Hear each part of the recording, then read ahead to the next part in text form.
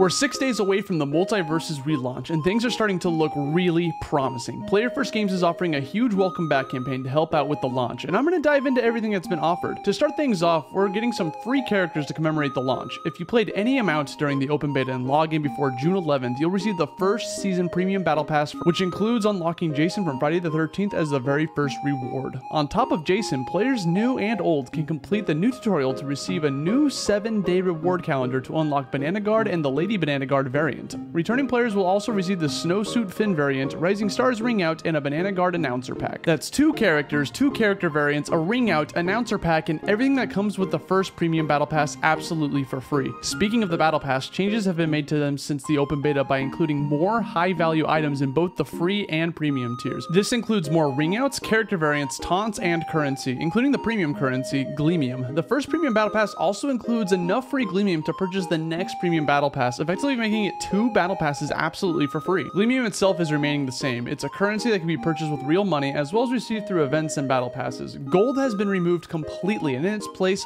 3 new ones have been introduced. Perk and fighter currency will be used to unlock perks and fighters respectively. Both can be obtained from events, the Rifts PvE mode, battle passes, as well as the account and character mastery levels. Prestige is a new currency you accumulate from unlocking cosmetics, the value being based off type and rarity of the cosmetic, which can be used to unlock exclusive prestige cosmetics.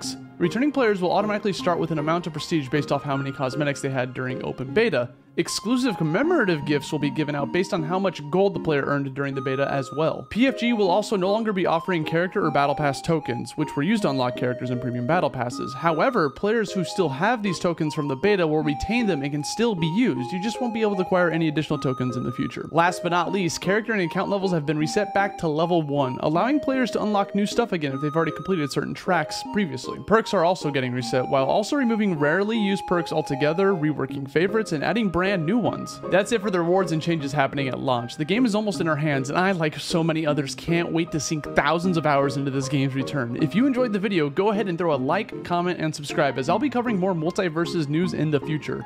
My name is Asti La Vista, and I'll see you all on May 28th.